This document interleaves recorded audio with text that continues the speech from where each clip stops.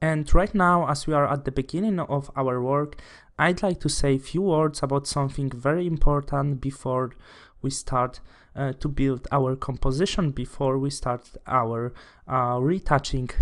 And I think it's a very important thing, and that's actually a huge mistake that many of us used to do when we try to create photo manipulation, photo composition.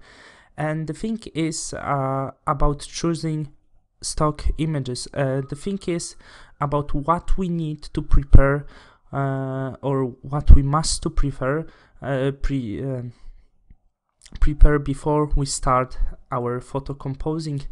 And one of the most important thing are, of course, stock images. There's few rules you have always remember before you start your photo composition. I don't want you to do this mistake because I've been doing this mistake many times during my work, that I was starting doing manipulation. I was starting doing photo composing, and basically my stock images did not fit to my compositions because I wasn't prepared well enough. So the first thing we have to do before we start our photo composition, before we start building or creating our image, we have to prepare our stock images. We have to have a plan how everything has to looks like. So when you look at the picture, when you're starting your new project, you have to know how your final result has to looks like. Of course, it doesn't has to be precise. You don't have to think about color effects. You don't have to know how your image exactly looks in the image, but you have to know about composition on the image. You have to have the picture in your head, and you have to try to get this picture from your head on your monitor, on your screen. You have to put this from your head to your screen. So basically, after we know how we want to look like, we have to find good stock images to build our manipulation. Of course, there's always first image we started, so it's like main subject of the picture. My main subject is this girl sitting on the grass.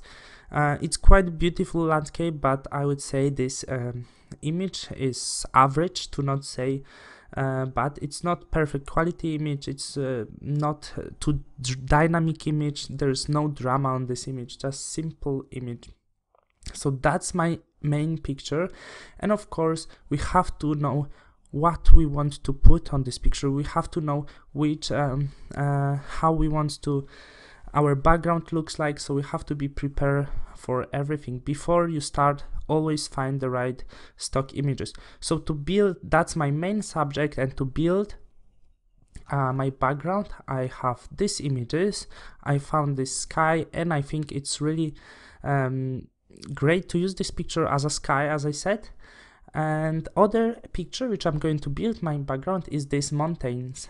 Always check before your work how this picture is gonna work together. I already checked this because it's of course important. That's why I'm recording this. I cannot record this before I checked how it looks like. Check if the images works good together, if they fit to themselves.